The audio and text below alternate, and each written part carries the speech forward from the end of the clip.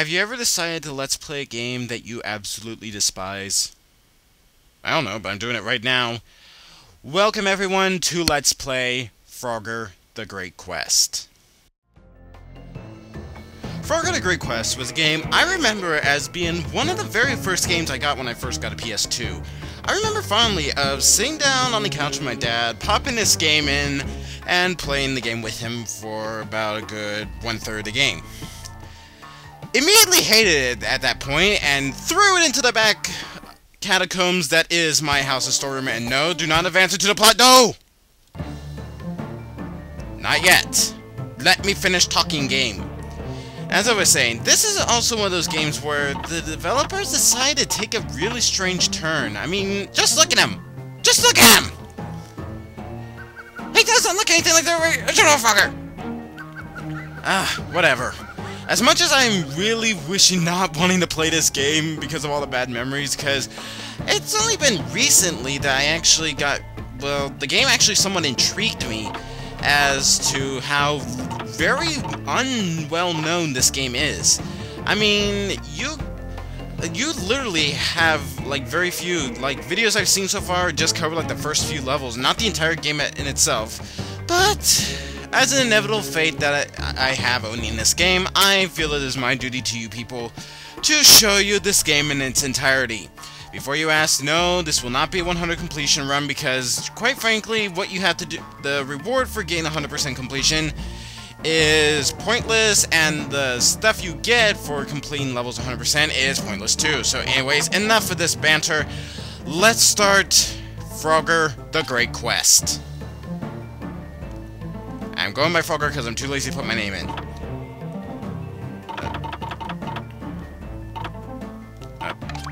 Yes. Alright.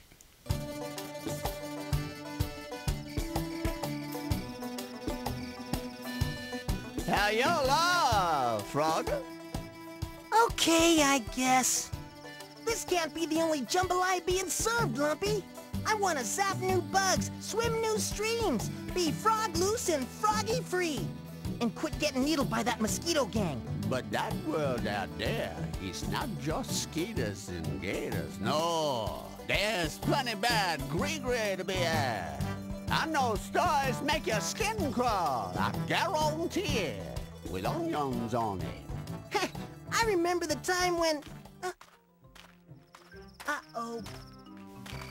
This is important to the plot. So the mean old dragon was running alongside the lake after the princess to roast her up for supper, when all of a sudden he slipped on this rock that was all frog slimy and stuff. His head hit a rock and he was killed, just like that. Did the princess stop running? Yep, she turned around and saw a dragon, dead and all. And there on the rock, next to its head sat a frog, but she was so happy to see the dead dragon, she picked up the frog and kissed it. Poof! The frog turned into a prince. Come out, wherever you are, you little slime bucket. What's the matter? You chicken? No, Hemo. He just tastes like one.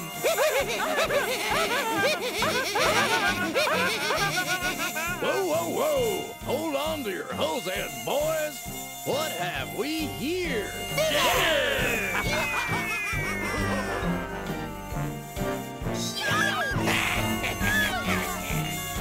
Get him! Oh, yeah! Come to daddy! So cool. That was a close one, sure. Next time they make us dinner. Bonjour. Anybody in there? I just have to find me a princess somewhere. Huh? That's it! A wish upon a falling star. I wish I may, I wish I must find a princess before I bust. Hip poppy, frog joggy, pollywoggy folk. Someone has called me. I heard a crow. Come on, I don't have all night, you know. What do you want from me, Wartlips? Can you help me find a princess whose kiss will turn me into a prince? The frog gets 3 gifts to help his quest. 1, you can see magic. This allows you to see the magical things and people in my world. To, voila! A magic bag. And I don't mean me. It may look small, but it can hold just about anything magical. And last but not least, the most important gift, that of protection. Now you cannot die while in pursuit of Princess Hot Lips. Wow! Fairy Frog Mother, I don't know what to say. Well, I'm off, good buddy. When I'm a prince, right by my castle, there'll be a first-class elegant Everglade with your name on it. I promise. Bonsoir. Be careful out there. Y'all come back, yeah? And there's your plot, people. Frogger wants to find a princess to be turned into a prince. Originality! What the hell is that? Alright, so here we go into... I really don't want to do this. The controls in this game are so bad. I'll be talking about and showing you just now. Although, I will say one thing good about this game. If there's one thing that is actually good about this, it has to be the music. The music in this game is some of the best I've heard in a game of this time. So, anyways, here we got Frogger controls as normal, but however, he's just controls are bad. I mean, I'm lightly tapping this, and yet, if I move around, Frogger takes like 1 or 2 steps before he immediately comes to a stop. Hit X and you can jump, and here's the topper, the best thing ever. If you hold down X, you jump shorter than you do than just by tapping it or moving around jumping. So I don't get it. Attack is with square. Your main attack is just, I kid you not, spitting on enemies and at close range, and I can't believe these are actually gonna leave my lips. You attack enemies by doing frog food. And screw you, Frog Mother, I don't care about you. Yes, you do frog foo for close range combat. And the hit detection in this game is some of the worst I've ever seen. It's hard to tell if you're actually hitting this. Oh, and also the platforming. Oh, the platforming is also some of the worst. How do you mess up platforming in a platformer game? I mean, look at this. You saw that jump right there and how mundane I was at getting hung up on that one tiny little crack. What's over here? We got the gate. Unfortunately, I cannot open it. Why is this cave here? I don't know. Alright, so if you jump and hold the A button, you're able to glide using the thing that frogs use to croak. I'm not even gonna question that. Alright, so let's just head on up. Again, the music in this game, if you do plan on renting this game, although you probably won't be able to rent the game anymore as much as find a local... here's the thing about... Oh yeah, the camera. The camera's also some of the worst I've ever seen. Because it gets hung up on you all the time. As I was saying, there we go. I hate that. Alright, well... just swim, swim, swim. You're a frog, you're supposed to be good at swimming. Dive, dive. What was the button to dive? Oh, R2. R2's to dive, and A is to service a giant catfish! Bugs are hidden throughout this game. Bugs are mainly used to replenish your life if you take any damage. There's no way to extend your life, and also this is a game you cannot die. There's no game overs. And, well, I guess I wouldn't say it's a game you can't die, and I mean, you can die in this game. Although it's not, actually no, it's actually somewhat possible to die early on, especially if you are, if you're not familiar with the controls, and enemies like to sneak up on you, like this giant fish right here is chasing after me. Let me get this gold coin. I know I said I'm not going for 100% completion, but I will be getting, what money are, for the fact that I just want to show off what the money does. I will be collecting money if it's right in front of me or it's close by, just to show off the game a bit more. but if it's way out of the way and I have to like do some mundane task to get it, I am just going to avoid it at all costs. Can we swing right for the silver coin? Yes, we can. Awesome. Now, you might be thinking, oh, well, the money in this game, well, they're spread out so much, and you can get so much at it, you probably get a good reward in the end. But you'd be sadly mistaken. The reward isn't good at all. Well, I wouldn't say it's not good. It's okay, I guess. I'll show you, and I will show it off as soon as we are finished with the level, which we are about so let's just head up here. Ignore the terrible platforming in this game. You're a frog. How do you mess up a game about a frog and a platformer? Other than again, it is the same people who made holding the jump button, which usually makes you jump higher, jump slow.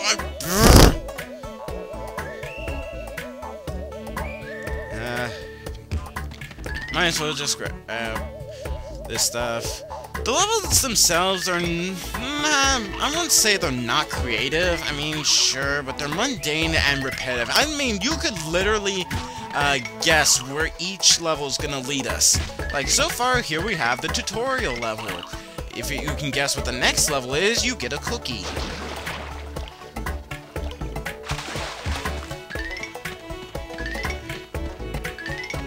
Alright, so let's just go on through here. I might as well just talk about, I was actually going to have a friend join me with this, but she opted out at the last second because she didn't want to suffer through this hellhole with me.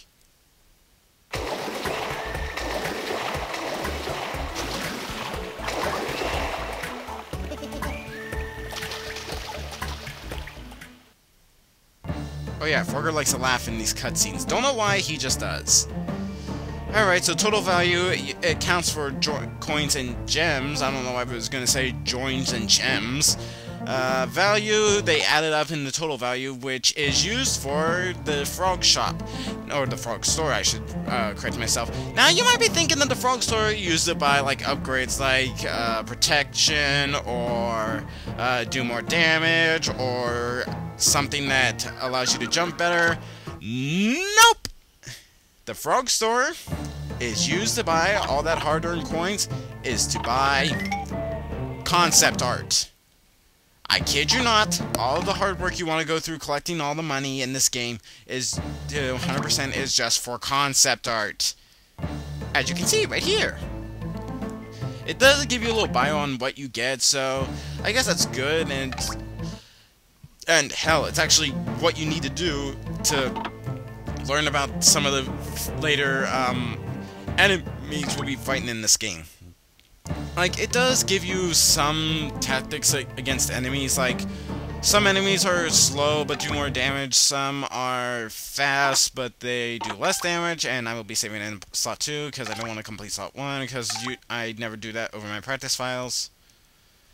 Anyways, Bog Town. So if you thought Swamp Town and Swamp level again, congratulations! Here's your cookie. And we're pushing on to a bit of the limit. I think I'm going to show off a little bit, and then I think we're going to end it right here. I do not know how much I've been loathing this game. Yeah, we usually seek mental help.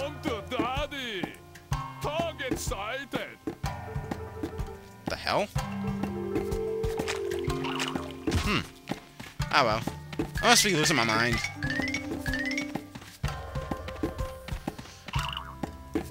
Ah! Oh, okay, combat. See what I was telling you about combat in this game is one of the worst ever? You cannot tell if you're doing damage to them. Also, in some of the times throughout this, the enemies will kamikaze you and cause you damage even though you've killed them.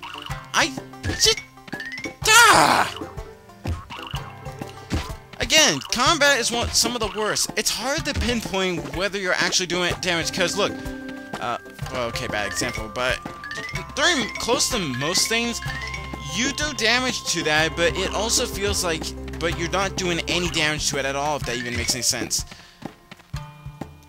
Might as well head in here, and I'm stuck. I'm stuck! That's another thing. You can get stuck very easy in this game. I don't know what possessed the developers to think that this was a good idea. All I can think is that this is an unfinished game. Because there's so many bugs, so many glitches, so easy to get stuck in here that... Ow! Ow!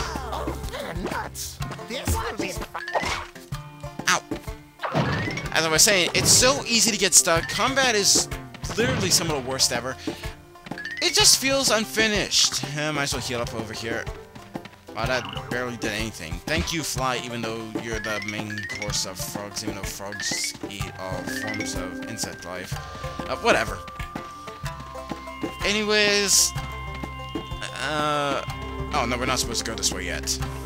That's for something important related to how we're supposed to get the hell out of here, but for now, we cannot.